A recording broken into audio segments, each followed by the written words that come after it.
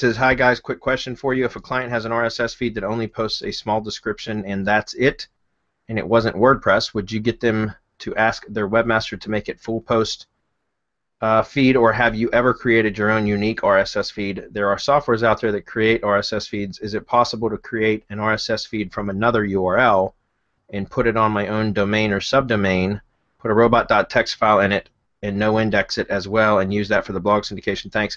Mark, I have run into that problem, but I've always gone directly to the developer of the whoever's managing the site and ask them to change the feed.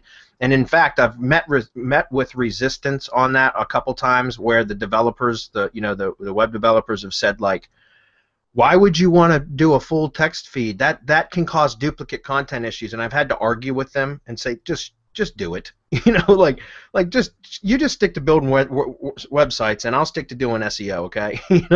But seriously, I've had that happen on a couple occasions now, and I've just had them change the RSS feed output to where it makes it full text. I don't know about the other option that you mentioned. Is that something that you've done before, either Chris or Marco? Where you've created an RSS feed?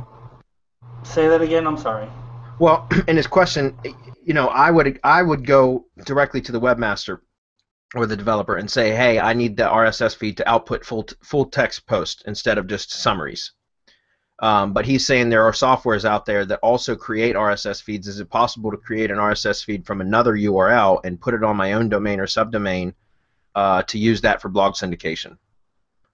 Do you guys have any experience with doing that? I have never done this.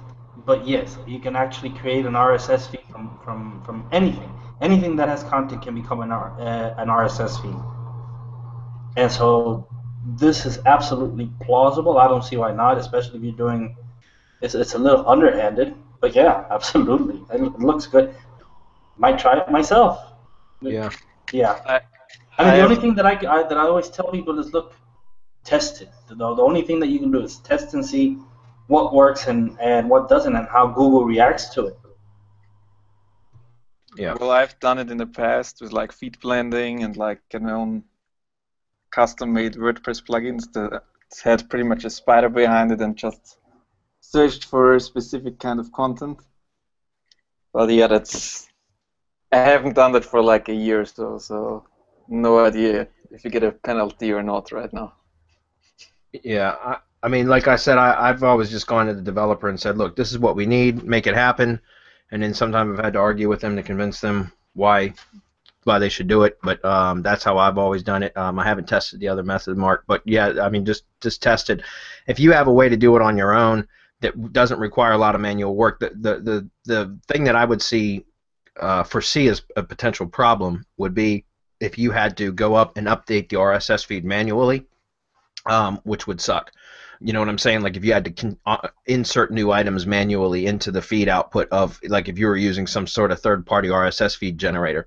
But if you get the developers to just create they could even create a second version of the feed. Like if their main feed outputs a summary, you could have a second feed created that just uses a different slug, right?